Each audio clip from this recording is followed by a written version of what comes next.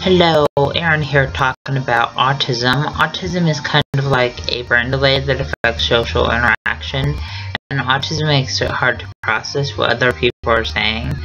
Also, autism makes it hard to process other people hugging and kissing, and autism makes it hard to process other people holding hands.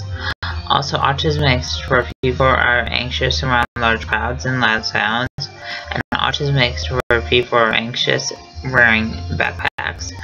Also, autism makes where people are anxious at school all day, and autism makes where people are anxious on the school bus.